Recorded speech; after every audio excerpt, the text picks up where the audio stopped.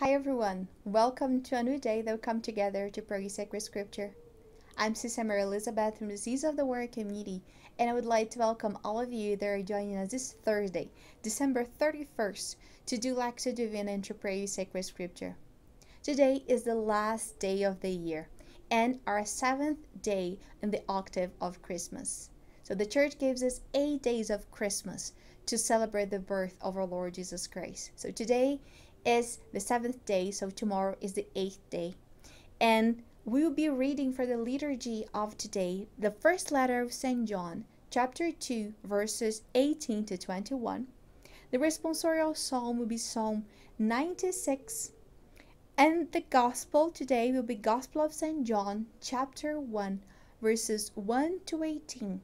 The same gospel that we read and prayed at Christmas Day. Let's start the reading of the Word of God for today.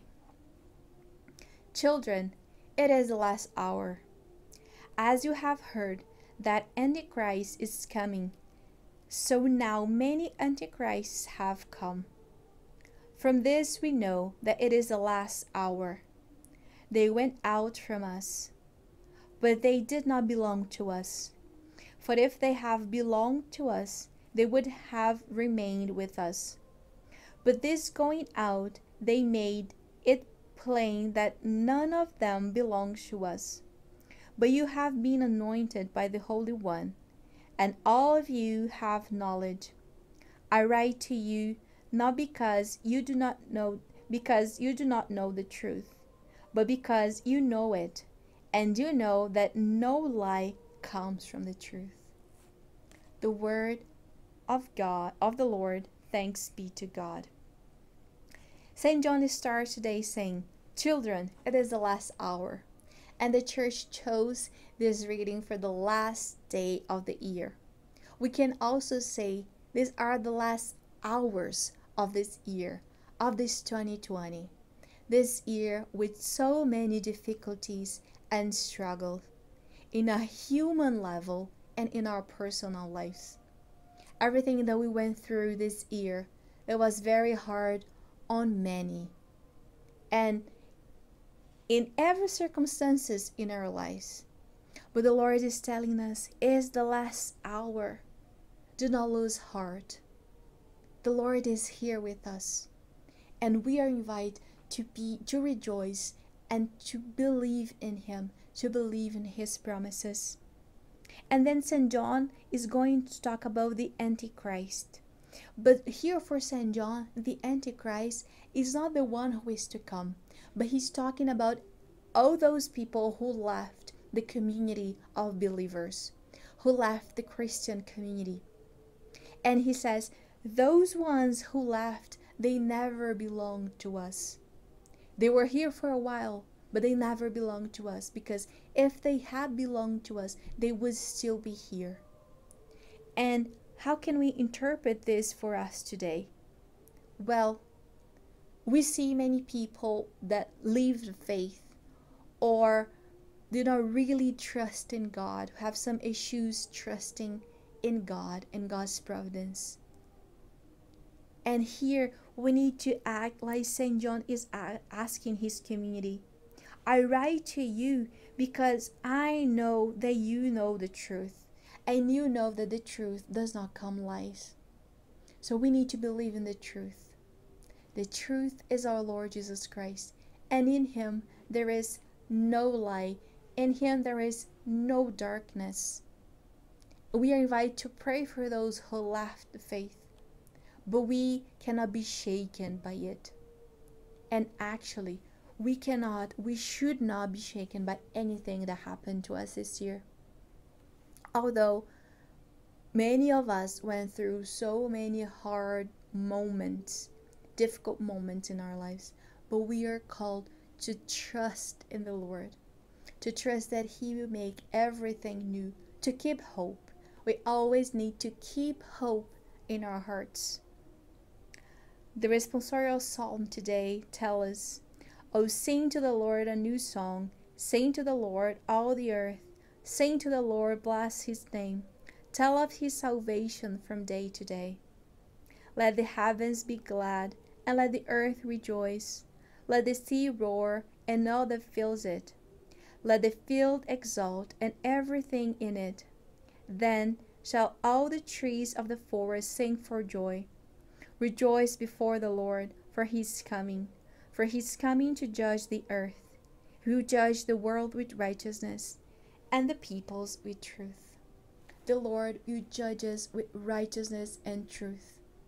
His judgment is his look of love upon us. We cannot be afraid of our Lord, because the Lord is truth, and in him there is no lie.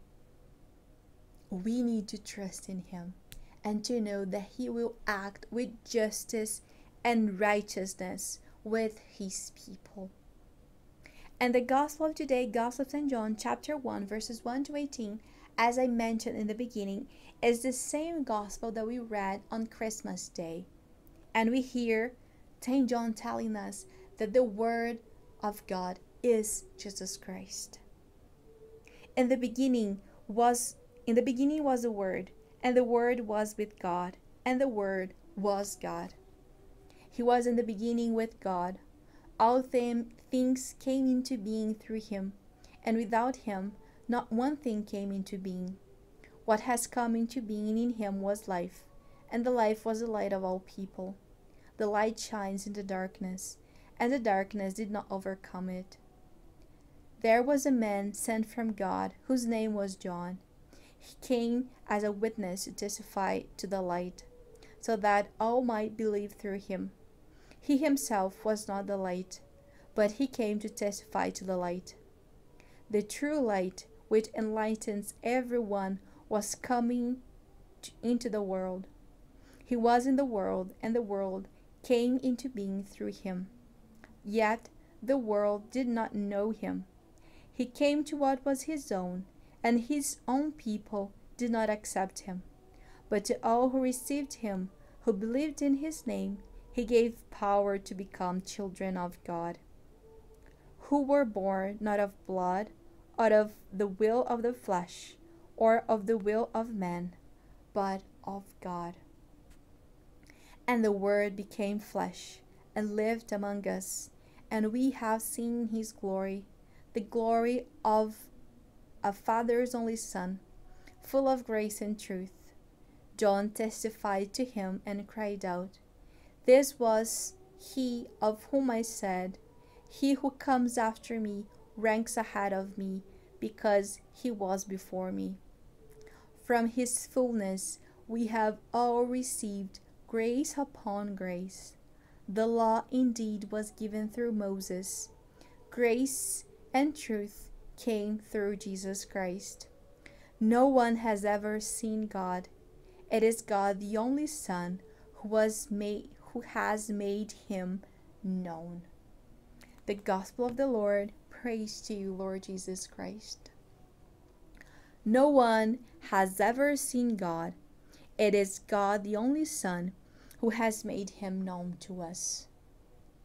Jesus Christ came on earth, became incarnate, became flesh, to show us the Father's face, to show us the Father's love and mercy for us. From him we have received grace upon grace. These are truths of our faith that we need to keep in our hearts. Truths of faith. From him, from his fullness, we have received grace upon grace. And as St. John said in his first letter, it is the last hour. It is the last hours of the last day of the year. That again, it might have been so far the most difficult year in our lives. But we have received grace upon grace. The Lord did not leave us alone. The Lord is with us. He is the Emmanuel. God is with us. And for the end of this year and for the beginning of the next, we need to keep this certainty in our hearts. The Lord is with us. And to end our last day of the year and our meditation for today, I would like to read you Saint Leo the Great Pope quote from this early morning prayer. The birthday of the Lord is the birthday of peace. As Paul the Apostle says, "For he is our peace, who has made us both one. For whether we be Jew or Gentile, through him we have access in one Spirit through the Father." The birth of the Lord is the birth of peace. May the Lord bless us today with his peace, making our hearts to be in peace with everything that we lived in this year that is ending today, and making us full of peace for the year that is to come. We don't know what is coming. We don't know how our world will be. We don't know how our lives will be in this year that is coming. But what we know is that we have received grace upon grace through Jesus Christ, and that's our hope. And we know that he came to bring us peace. May the Lord bless us in the last day of this year, and tomorrow that we celebrate the solemnity of Mary, Mother of God. May our Blessed Mother bless us in the very first day, in the very hours of this new year, everything that we will live in 2021. Amen.